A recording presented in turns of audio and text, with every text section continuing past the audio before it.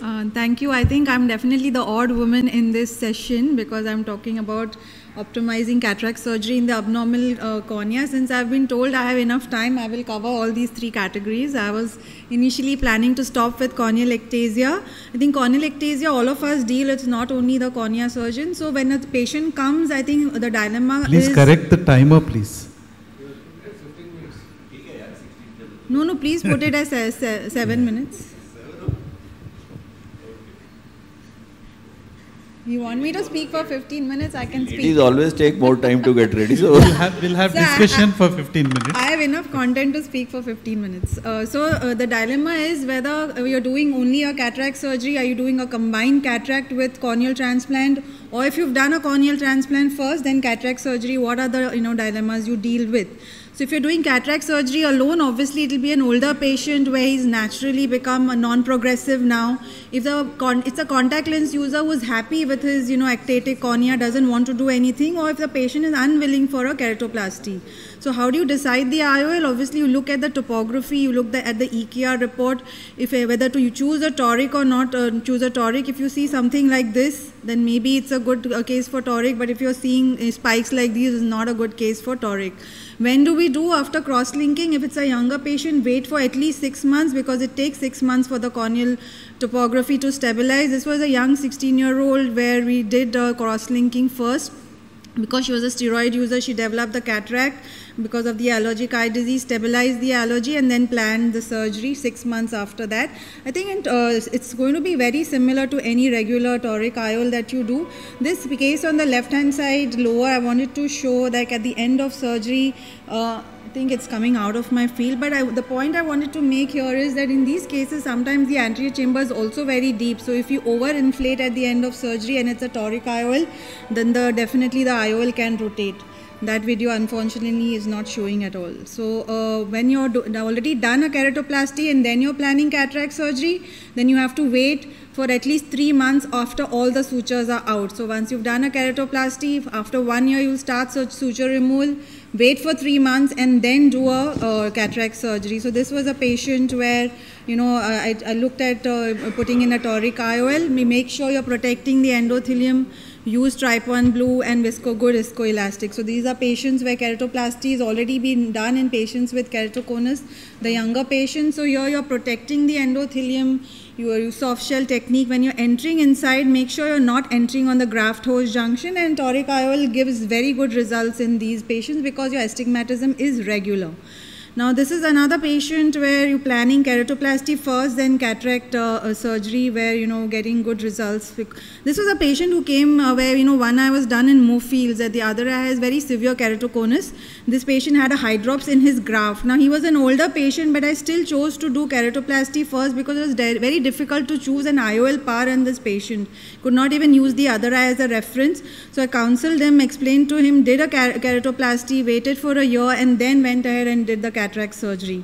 If you've done a DALC first and again it's pretty much the principles are similar, you will do a DALC, get the sutures out, and at the end of that you're going to go ahead and once that after around 3 months after removing all sutures, you're going to do the cataract surgery. So in combined cases, if you're going to combine a DALC, this is how it is, pretty much similar to doing any regular cataract surgery. If you're combining the DALC, now when are we combining either a DALC or a PK with cataract surgery? If the cataract is advanced, if you're unable to have 2 procedures, that's when you will combine DALC.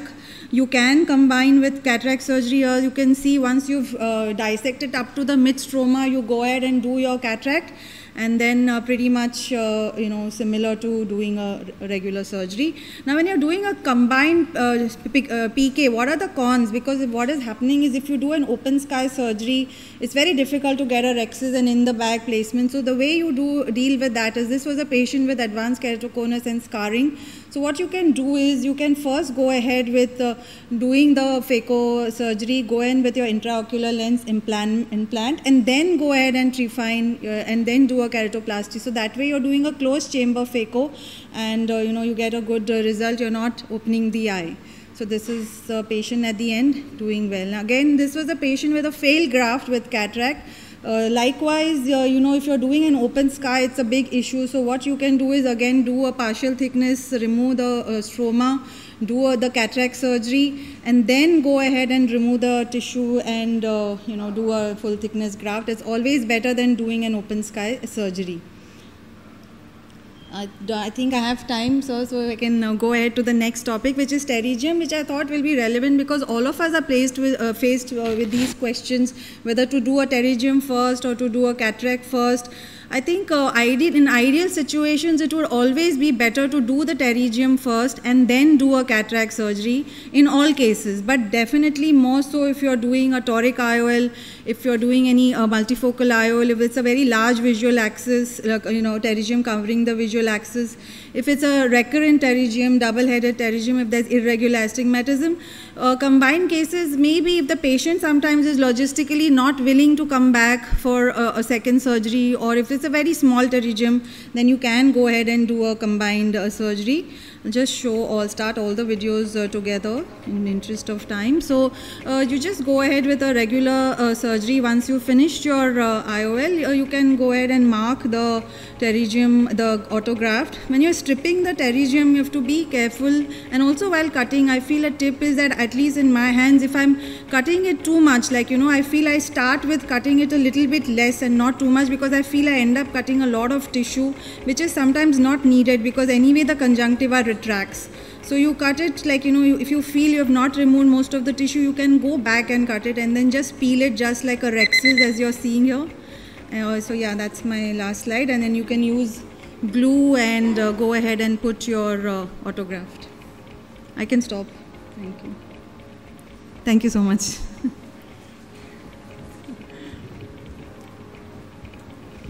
Thank you very much, Dr. Auji. Thank you, sir. The topic is all yours, sir, Dr. Retial. So, are you, supposing there's a early keratoconus, would you prefer to do a regularization with a surface ablation and a cross-linking and then try to go ahead and take a cataract surgery for that, or would you so I think just it do depends. a cross-linking? Yes, sir. So it depends on the age of the patient. If the patient is an older patient, it's a non-progressive keratoconus, then I really don't think I would touch the cornea. I would straight away go ahead and just put in a toric IOL and address just the cataract. But if it's a younger patient, it is a progressive keratoconus, and I feel that we can go ahead and address the cornea. That's when I would probably do. I haven't done it in any older patients as such. I haven't done the cornea and the cataract. No, that's a separate point that you have raised regarding the age and the progression. But what I'm trying to say is that a toric IOL versus a surface regularization with a topo guided, would you prefer that? Because even if it is not progressing, maybe an older patient, and those circumstances, the quality of vision with a toric lens may not be as good as you're doing symmetrization of the cornea using a topo guided. Yes, definitely. So if the cornea is irregular, the patient has ghost symptoms, symptoms where he has ghosting of vision, and a lot of older patients also do come with those symptoms where only with the RGP lens they feel their quality vision is good. I think that's a very valid point. In such a patient, we should go ahead with regularizing the cornea and then preferably put in a non-toric, just a monofocal IOL, or a toric if there's a regular astigmatism remaining. I think pterygium surgery. Sorry. I think as a general principle in most of the abnormal corneas, it may be a better idea to avoid toric lenses in the first place, unless you are absolutely sure of the axis of the astigmatism. And then maybe, like sir said, it might be preferable to do a pre-cataract surface smoothing procedure as compared to a toric lens. Correct. I think the EKR will definitely give us an idea as to whether toric is indicated in this patient or not. So after pterygium surgery, still there is some scar on the periphery and your K1, K2 shows some changes and all. When do you decide monofocal is best? Monofocal. So you mean monofocal toric or monofocal, any of it? Yeah. Not the toric, I mean the only monofocal. Only monofocal. I think at 3 months, if you feel that the astigmatism is stable and the scarring is anyways going to be peripheral, if the astigmatism is stable, I think we can, if it's needed, stable and regular, I think there's no harm in going ahead with a toric if it's needed. How long to wait after pterygium surgery? Minimum 3 months in an ideal scenario. And would it be a good idea to do a RGP over refraction preoperatively? So in which case, sir? In most of the abnormal corneas. Before you take them up for surgery, put an RGP lens and see how much of I think that's a very good point. Maybe even like Dr. Mahipal said, in patients with keratoconus who are having these ghosting symptoms, they are not comfortable, they have the glare issues. I feel in them that would be a good idea to do RGP and see if those symptoms are getting relieved. Then to see if a cornea-based surgery is going to help them, for sure. I think your point is valid, but if you have an advanced cataract, then it may not be really feasible. You can't really do anything through that.